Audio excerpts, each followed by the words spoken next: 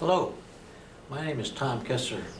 I help organize the Wilderness and Outside Elective in Wilderness Medicine in February each year in East Tennessee. As part of that course, we're quite interested in teaching acute life-saving skills, and one of those is the treatment of anaphylaxis. With the advent of the EpiPen, it's become the standard for treatment.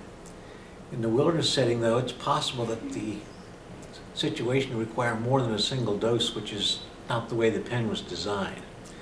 So a number of us have worked on ways to access the epinephrine in an EpiPen, and we'd like to talk about that today. Now we're going to review here a little bit closer up. The unused old-style EpiPen is this device. It has this spring compressed in this space in the pen. The cap on the pen is holding these metal arms apart. When you arm the device by removing this and you push on the end, it pushes up and squeezes and releases, and the spring pops it down, and that's how it works. Quite an interesting and sophisticated engineering device. This is an unused EpiPen. We could, if we didn't have a multi-tool, Carl Weil of the Wilderness Medicine Outfitters in Colorado actually is the one who came up with a way to do this. But you could cut through along this space between here and here with a knife, and that will allow this to release with quite a bit of force. So you don't have a jacket or a sleeping bag or a shoe, something to catch this when it pops out so it doesn't fly around. And then the epinephrine can be removed for the additional doses as needed. So let's arm our device. And if you have a very small tool, you can put it in the end and work it this way. If you have a larger tool, from the sides, we're just going to kind of see if we can get this to open up here. That allows us to remove the epinephrine. Now the spring on this device has not been expanded because we didn't push in on the device. This is the old style pen. We'll take the end off, drop the device out, and before we discharge it, let's take the wrapper off and look at the pen from the inside. So we'll cut down here with the knife, get it started, see if we can peel this wrapper off.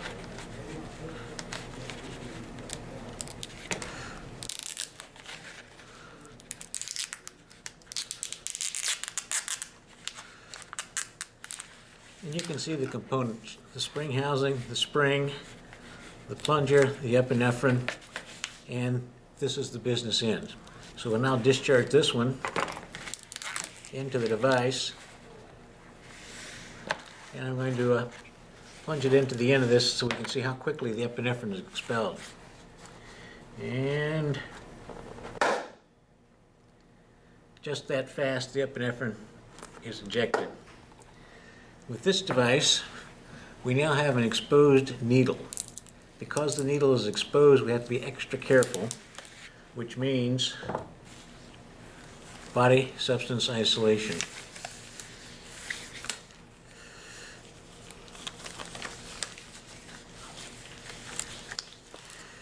You'll recall that we just used the plier function of the tool to loosen and remove the end, which is swedged in right along here.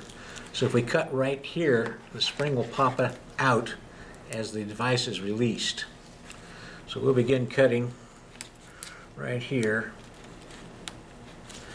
cutting down to the white plastic underneath, knowing that the flat end is going to be expelled by the spring as soon as the plastic is cut through, and it's about to go. So that would be the way we would access the device. And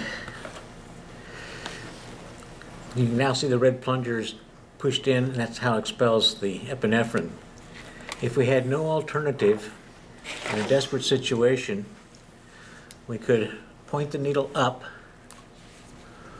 pull the plunger back to the same distance it was in the unexpelled epinephrine, then invert the device, and we could inject the second dose with the bubble.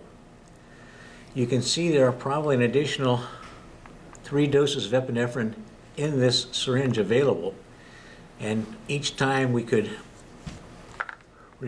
take the plunger. Well, let's go ahead and just inject one. You'll see it come dripping out here. Be a second dose. We can invert the device, bring in more air. We could get a third dose. You can see that it takes a little longer to inject with the bubble because of the bubble is compressible and the epinephrine is not. And a third dose. And probably each dose getting a little bit smaller, but I think not clinically significantly so.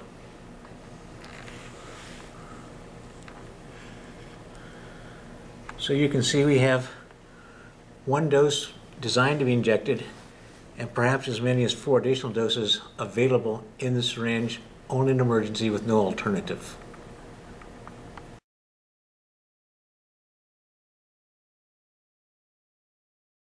And now with the new style pen, we'll review again the mechanism. This orange device inside holds the epinephrine containing syringe. In this position, the entire thing fits inside the housing. As you see it in the pen.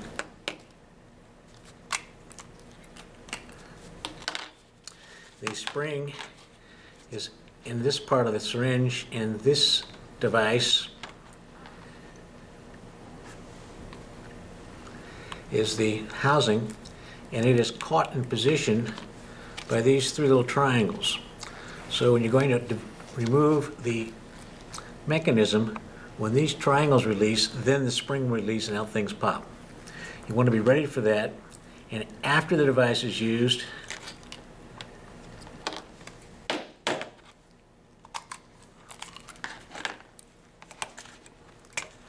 it looks like this. So you can see that the orange housing is moved down and now covers the needle. So after you discharge the device, the needle will still be covered. So let's proceed to discharge the device and see what we can do. Yeah, right. Just for comparison, we'll take this out. Actually, this has a little ball in it. But this is the unused syringe. This is the fully discharged syringe. So you can see if we're going to draw air into the device, we want to bring this back to about here, to its original position. Okay. Here's the device. And for review, let's take the cover off.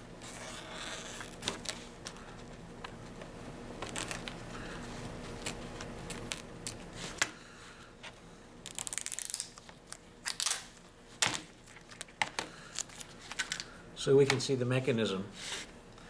The spring housing, the place where the white housing is connected to the gray outer housing, the syringe, and notice it's up next to the white here. And we're going to discharge this and you'll see it. So we'll arm this, which allows the end to compress, and we will discharge it again.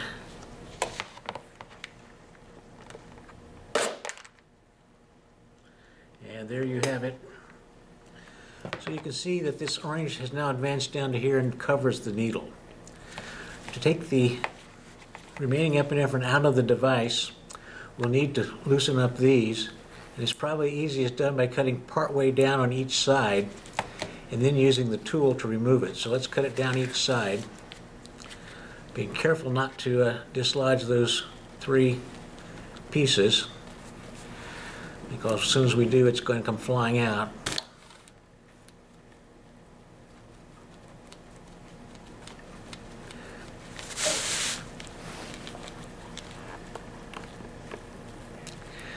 Alright, we just about got this one. And if we didn't have a multi-tool, we could cut between these three pieces and the end here, like we did before, and it would eject itself. But Carl Weil's technique with the multi-tool, I think, is indeed much safer. So if you have one, I would certainly think we should use it. So we'll cut down this side also.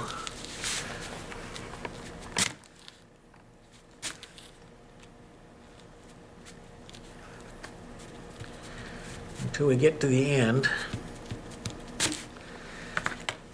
If you have a narrow device, you can put it in the end here and maneuver it in this way to get the device out. And as we lever it around, we'll be able to loosen it and take it out. If we didn't have one of these smaller tools, we could use a larger tool, and let's just peel this back a little bit like this to make it easier, and then we could access the small hole with the multi-tool and have a little less resistance. It's free on this, there we are, on the other side. And in a similar manner that we did the other side, we now have our syringe. Needle is covered, well, almost covered. This is the unused for comparison. So you can see that we have to remove the plunger just enough to bring the black to this position in the syringe by pulling in the air. So we take the plunger off, hold it up, pull back on the device to have the same dose.